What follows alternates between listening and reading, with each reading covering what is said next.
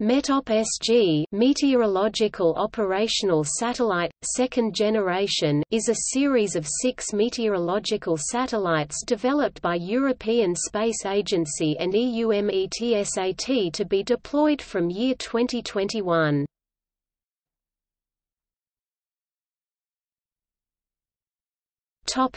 Development.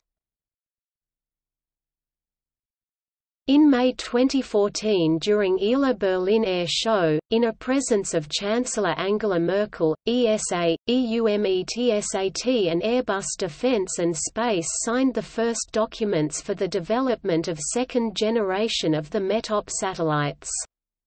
On 16 October 2014 contract was signed with Airbus Defence and Space for a construction of the satellites, worth €1.3 billion in total for 6 spacecraft, on average €266.7 million each.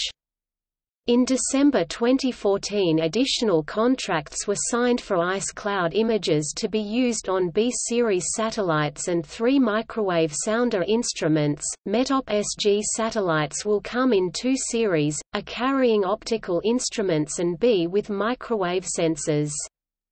First A series satellite will be launched in 2021, while first B-series satellite will be launched in 2022.